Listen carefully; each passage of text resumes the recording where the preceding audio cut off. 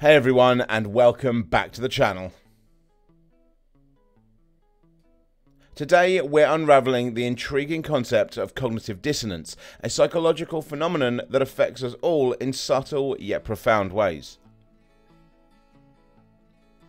Cognitive dissonance occurs when we hold two or more contradictory beliefs, ideas, or values at the same time, leading to a feeling of discomfort or mental conflict. It's like having an internal tug of war where part of you believes one thing, but another part believes something entirely different. Imagine you're trying to eat healthier, but find yourself reaching for a slice of cake. Part of you knows it goes against your health goals, yet another part justifies it as a reward.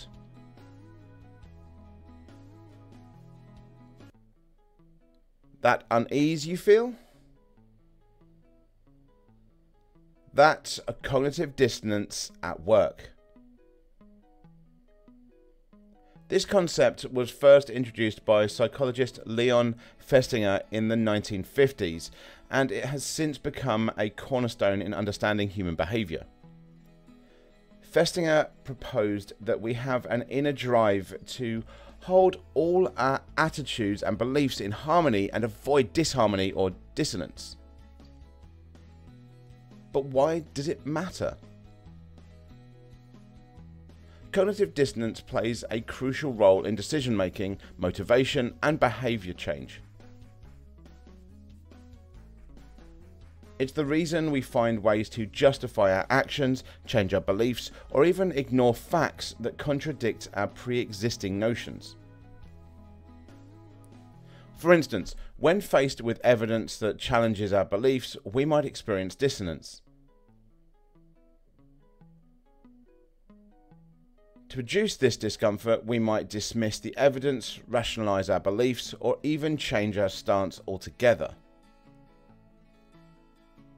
Cognitive dissonance isn't just a theory, it's a reflection of the complex, sometimes contradictory nature of human psychology. It shows us that changing minds or behaviours isn't just about presenting facts, but understanding the emotional and psychological barriers people face. So the next time you find yourself justifying a purchase you didn't need or rationalising a decision that goes against your better judgment, take a moment to recognise cognitive dissonance at play. Understanding this concept can be a powerful tool in navigating life's contradictions and making more aligned choices. Thank you for taking the time to join us, and feel free to share your thoughts in the comments below.